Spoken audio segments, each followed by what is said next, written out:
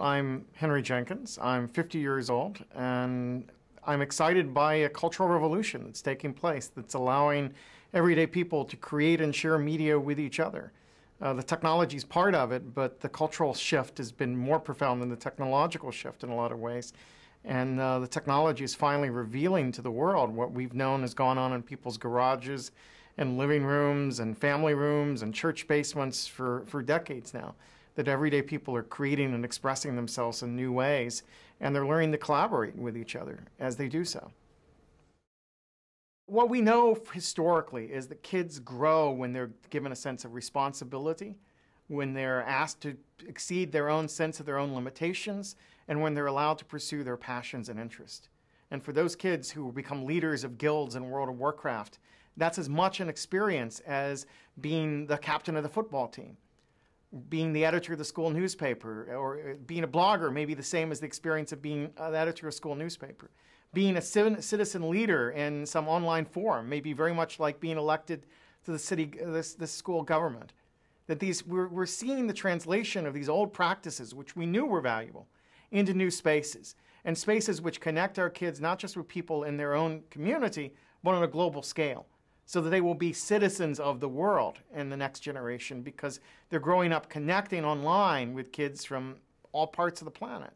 And learning that skill of being able to connect and collaborate with people who they don't see face to face takes on a new importance in a network society. Just as being able to know the people in your own immediate town took on an importance when we were much more geographically rooted as a culture.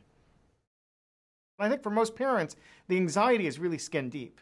They want to believe that this is an educational resource that's valuable to their kids. They want to see their kids as bright learners who are engaged in the world in creative ways. And they see that passion and enthusiasm the kid has for this stuff.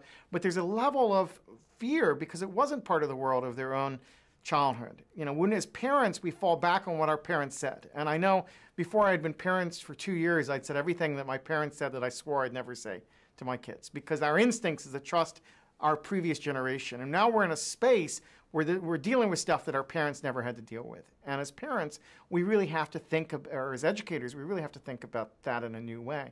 Well, we have to be open to the new. And we have to be open to information and evidence about what this stuff is doing. And the evidence is suggesting that there's much more valuable stuff here than there's stuff that's risky. That certainly you should be concerned with the risk. You should make reasonable assessments of risk and protect your kids from things that you don't think are going to be good for them. But you also have to find a way to allow them to connect with this new world, to discover their passions, to follow their interest, to grow and learn in new ways. At the end of the day, they need us to be informed about this. You know, they don't need us snooping over their shoulders. They need us watching their backs.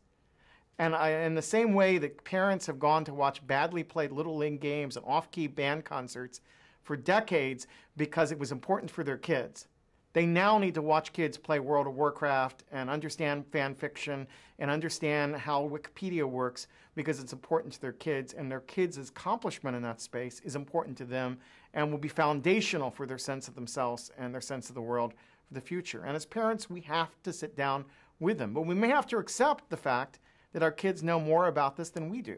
And we need to ask them questions. We need to have them teach us. We need to bring our values and morals into play as we talk to them about it.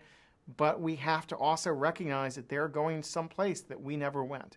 And that's what's exciting and what's terrifying about the present moment.